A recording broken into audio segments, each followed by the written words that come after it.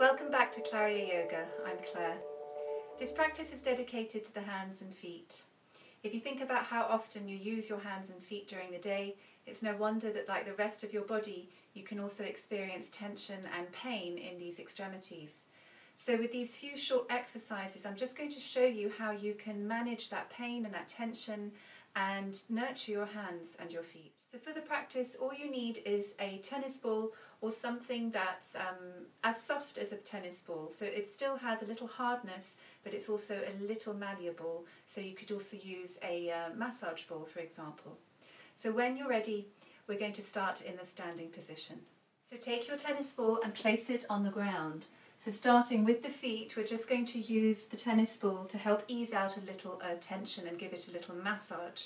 So when you're ready, place your hands on your hips, create a little support in your standing leg with a soft bend in the knee, and then pick up your right foot and just begin to roll the ball backwards and forwards along the sole of the foot.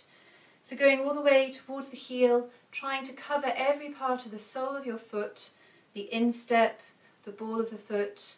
You can either come over the toes and start to massage through the toes as well.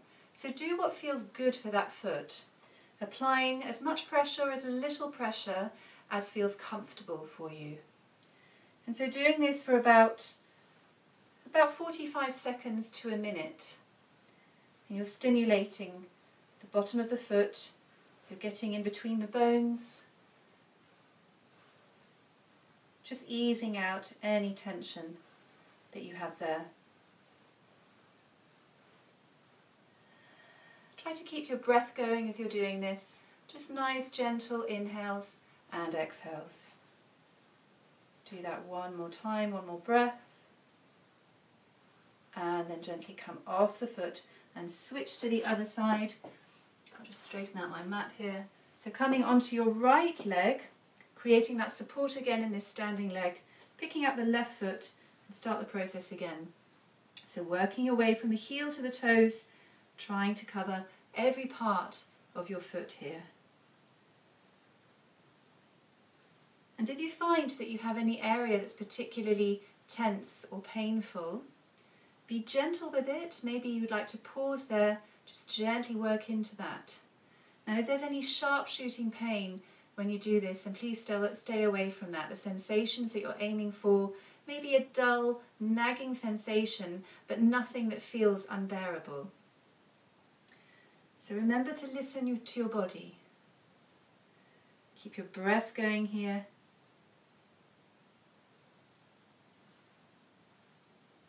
Taking one more full breath. And that's about a minute. And then you can come off your foot. And you can make your way down into a seated position, and we'll carry on working into the feet while sitting. So once you're on the floor, you can put your tennis ball to the side. We'll use that a little later for the hands. So for sitting, you'd like to ensure that your back is relaxed. Ideally, you would come into the cross-legged position so you have access to your feet, because you're going to use your hands and your fingers to gently massage into the sole of the foot. If you find that your back is feeling particularly tight today, just make sure that you've got plenty of padding underneath your sitting bones. So I have a stack of blankets here, and you can place as much height as you need to underneath your sitting bones to feel relaxed in the spine. When you're ready, begin by taking your left foot, lifting it up a little off the floor, and you can begin to massage into the sole of your foot all the way across your heel, all the way up to your toes. If this still feels quite uncomfortable for your back, you can always come into a chair to do these exercises. So take your time. Once again, you're just focusing on what feels good for your foot. So using your thumb, pressing into the sole and working your way all the way over. Try to cover every part of your foot all the way through to the edges, all the way up to the tips of your toes, and give each of the toes a nice squeeze. Keep your breath going as you do this. You can even come round to the back of the heel, maybe into the ankle. That usually feels very good for me. And then stop there, turn your foot down, just take the heel of your hand and gently apply some pressure and rub from the ankle down the top of the foot to the tops of the toes. You can always use oil if that makes it more comfortable for your foot as well. I actually like the friction of the skin of my hand against the skin of my foot. So take one more breath here. And take your time to switch to the other side. So re-establish your position, whether you're on your chair or whether you're sitting cross-legged with me, and then start again on the right foot.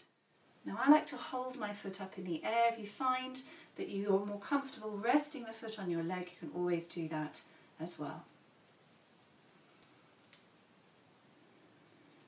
And for this side, remember again that you're trying to cover every part of the sole of your foot from the heel all the way up to the toes.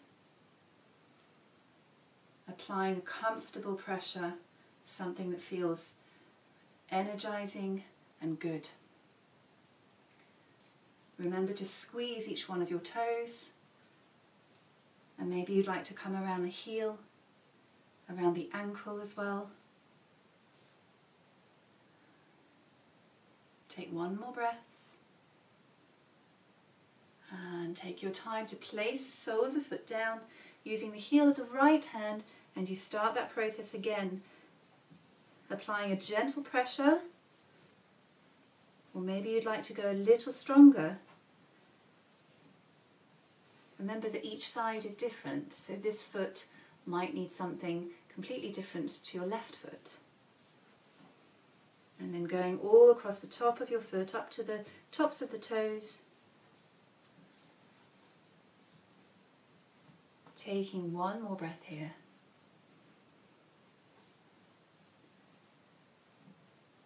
And release. Just come to your cross-legged position, or if you're on your chair, just rest there, close your eyes.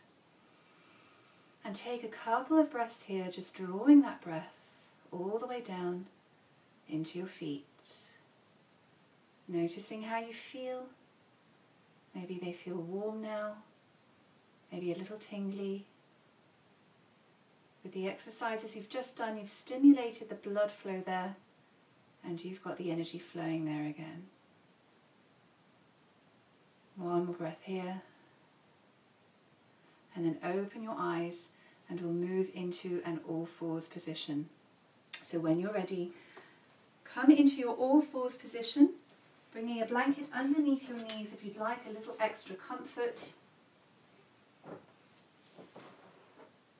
And then start by tucking your toes.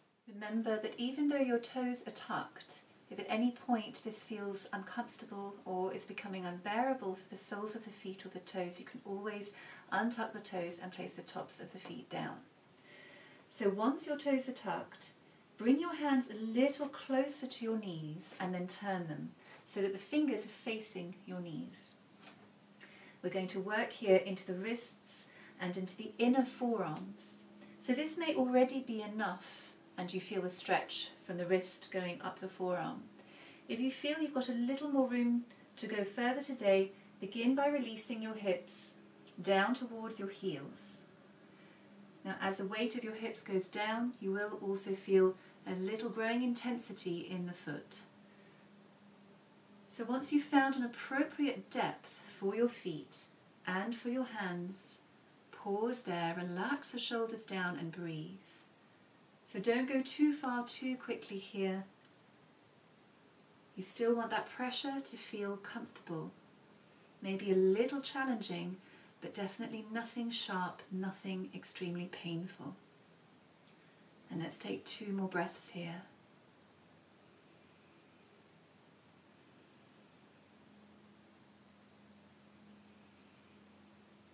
And after your next exhale, begin to come back up again. Untuck your toes if they're tucked, and then start to lift the palm off the mat. Bring your hips down towards your heels. Keep your fingers on the mat, and we'll work into stretching the fingers here. So again, another couple of breaths, working to your depth. And then slowly begin to peel your fingers off the mat. If, like me, your little fingers didn't really feel much, then you can always do your fingers individually here, starting with a little finger on one side and then the other. And since the thumbs were not on the mat, we do the thumbs now, just gently pulling the thumb back towards you, taking a breath there, and then doing the same on the other side.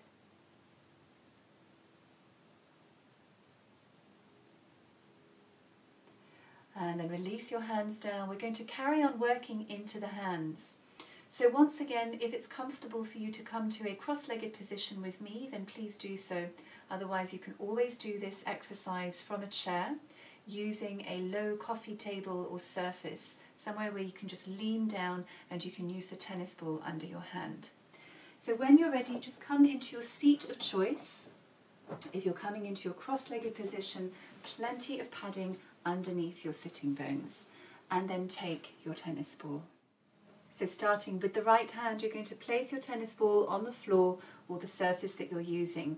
Just rest your left hand wherever it feels comfortable, and then start to massage the palm of your right hand over the ball. So similar to what we did at the start of class with the feet, you're trying to get into every part of the palm, across the heel of the hand and deep into your thumb pad. So once again, you apply as much pressure as feels comfortable for you, remembering that you're trying to target a nice comfortable feeling, a nurturing feeling, something that feels good. So you can make whatever movements feel good for your hand, whether they're circular or maybe you're going backwards and forwards, coming over the wrist. So remember that if you have any injuries, you want to be gentle. So I currently have a wrist injury in my right hand. So when I move over the wrist, I just pull back on that pressure and make it very, very gentle. If you ever have any bruising, then you definitely don't want to start massaging a bruise. So carry on staying connected to your breath here. And for the last couple of breaths, just gently move over the fingers. Even though we've worked into the joint that connects with the hand, it's nice to massage the gentle cushioning of those fingers. And into the thumb. Take one more breath. And let's switch sides. So coming off your left hand, changing sides using your right hand for some gentle support there, and start again on the left side, working into your palm, over to the edges, up to the connecting joint with your finger, round to that thumb cushion. Maybe towards the wrist, maybe you want to move backwards and forwards. So once again, just finding what suits your hand on this side. It may be different to your right hand. Keep the breath going.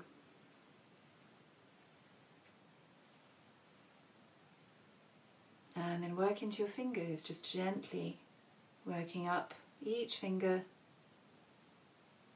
applying that gentle pressure at the tip. I find that always feels lovely. And if any part of this exercise doesn't suit you, then, don't do it. Find a different way, something that feels a little more comfortable. Explore your body. And finally, the thumb. One more breath. And come off. Pause there, rest your hands on your legs, close your eyes. And once again, just notice how you feel. Draw your breath down into your hands. And gently blink your eyes open. So if you're in your chair, you can stay there. If you're cross-legged, then just change the cross of your legs, and we'll finish with a little massage into the hands. Let's start with the right hand. So just as you did with your feet, take your thumb and start to work into your palm. So I've given you examples, so you can use your hands, you can use the tennis ball, maybe both, maybe just one feels more comfortable. Maybe you prefer the tennis ball, or maybe you prefer to work with your with your hand here. There are different levels of massage. So keep your breath going. Work your way all over that palm and then come up each finger. So I do find this a little more effective than using the tennis ball, but I actually prefer using the tennis ball for massaging into my palm. So experiment and see what works best for you. Give each tip of your finger a nice squeeze, coming round to the cushion of your thumb and then all the way up your thumb. And then do the same that you did with your foot. So you're turning the palm down, you're taking the heel of your hand and you're just gently rubbing all the way up to the tips of the fingers. Remember your option, you can always use oil or just the friction of the skin against skin. That might feel really good for you. One more breath. And slowly come off. Let's start again. Left hand now, using the thumb of the right hand. Work your way over from the heel of the hand all the way up. Keep your breath going. And start to work your way up your fingers, one by one, giving each tip a squeeze. Coming across to the thumb pad and up the thumb. And take your time. When you're ready, turn your palm down, take the heel of your right hand, just start to work your way over the back of your left hand. And all the way up to the tips of your fingers.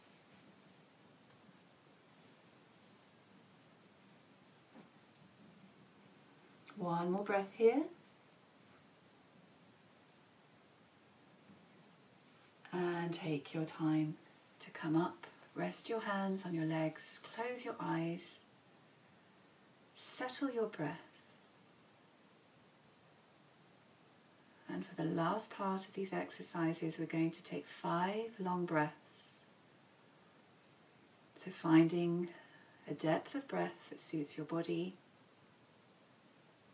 Gently directing your breath down into your extremities.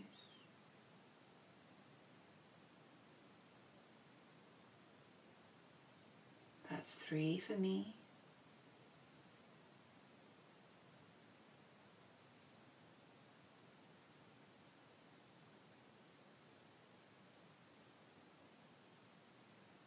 And 5. And you can blink your eyes open. So I hope you find that helpful. Remember that these are just examples. If you find a better way to nurture your hands and feet, then please do that, whatever feels good for you. This video is just to help you bring attention to those extremities. I look forward to seeing you again soon. Namaste.